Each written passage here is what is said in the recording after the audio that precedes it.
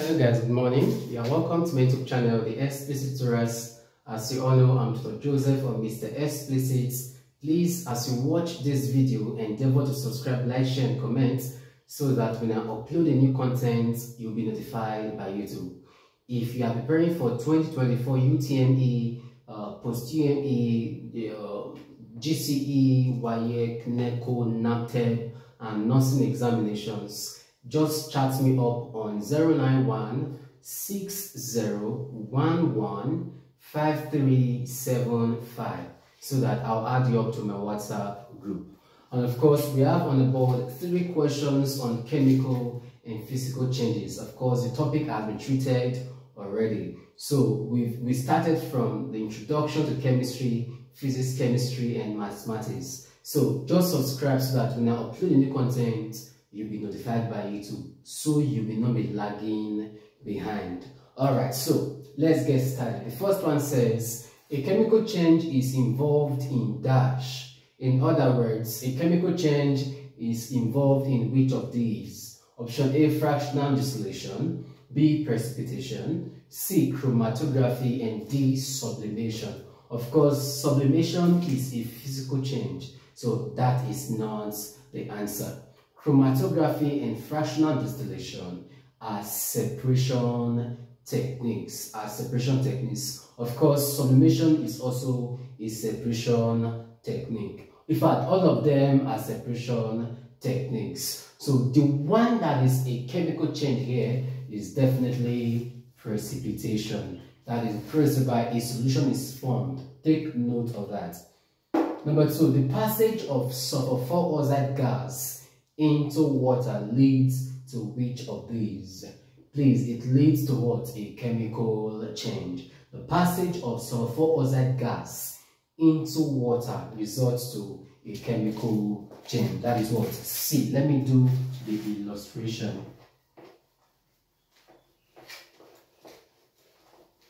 If sulfur 4 oxide gas is passed through water, this is sulfur oxide, right? SO2, all right, SO2 reacting with water, don't forget this gas, it will form what? H2SO3. So this is what we have. It is what? A chemical change. That is what of number 2. Number 3 says, the following are chemical changes except dash. The following are chemical changes except dash. A, passing of steam over heated iron. Of course, iron best react with what? Steam. That is what? Gas. D, dissolution of sodium chloride in water. B, bubbling of chlorine into a jar containing hydrogen. And B, bubbling of chlorine into water. The answer is B.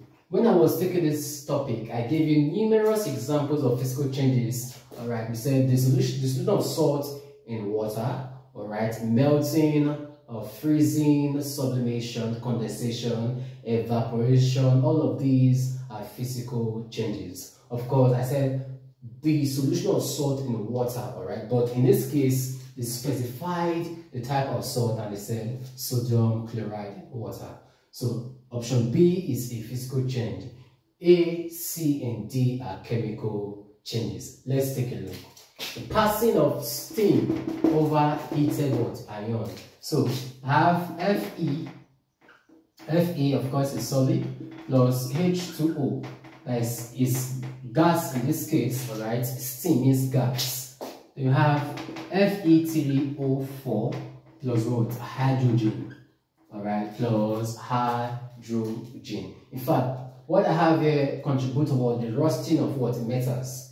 For a metal to rust, there must be presence of oxygen and what? That is water and oxygen. That is oxygen and water contribute to the rusting of what? Metal, right?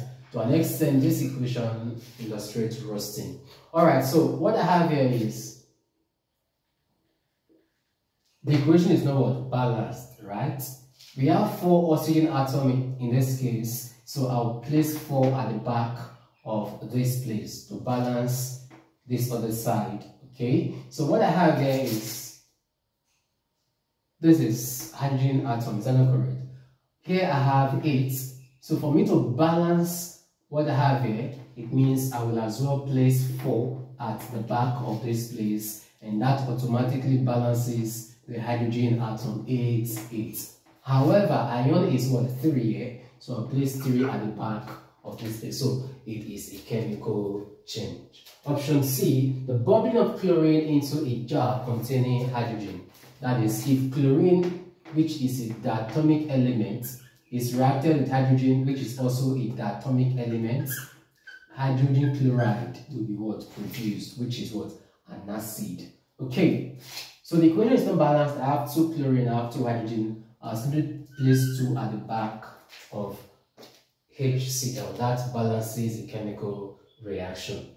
Option D is the bubbling of chlorine into water. When chlorine is bubbled into water, it will form a strong or a powerful oxidizing agent, and that is also chlorate 1 acid plus hydrogen gas.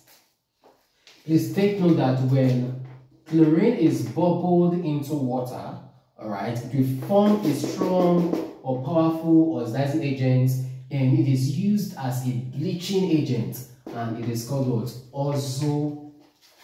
Chlorate 1 acid.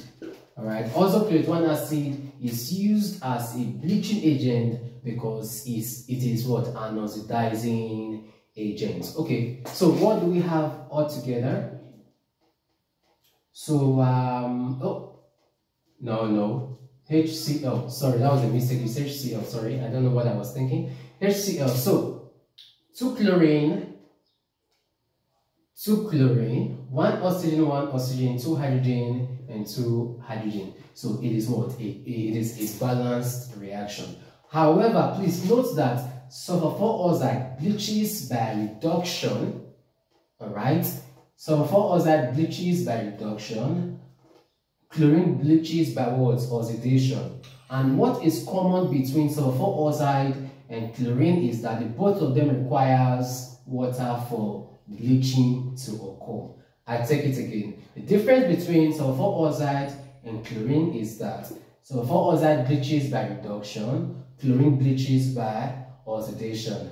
However, what is similar or what is common between sulfur oxide and chlorine is that both of them require water for bleaching to occur. Alright, when it reacts with water, in this case, it will produce what? Hydrogen triazo sulfate what? 5. Is it 5 now? 6. Let me check.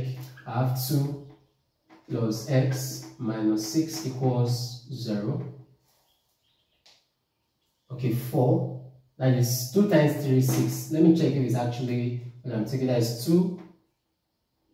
I have x minus 4 equals 2 or 0. Alright.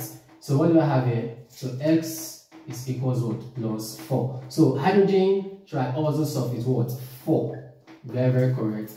H is plus x, then 2, that is plus 2 minus 4 is minus 6 is what? Minus 4. Once minus 4 crosses, it becomes what? Plus 4. So this is hydrogen triazo sulfate what? 4 acid.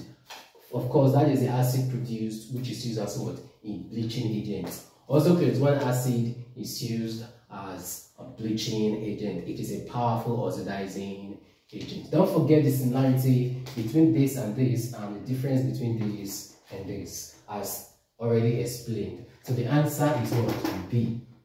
So I think, okay, we are done with everything. I thought another question was still left. So please, at this point, to call it a day, please subscribe so that when I upload new content, YouTube will tell you, say, I don't upload content. Alright, so please just subscribe so that each time I upload any content, YouTube will give you a notification. Thanks for watching. Do have a wonderful day. Our next topic is going to be elements, compound, and mixtures. Elements, compound, and mixtures. And under mixtures, I'll treat ores and alloys. You know, alloys are impure substance. And of course, ores are the natural form in which elements exist. In other words, I'll say ores are the natural form in which elements are extracted from. Different elements have their ores. So in our next class, we'll be looking at these ores and how they can be extracted. That is, these ores and how elements are extracted from them. So please, thanks for watching. Do have a wonderful day. Please subscribe, like, share, and comment.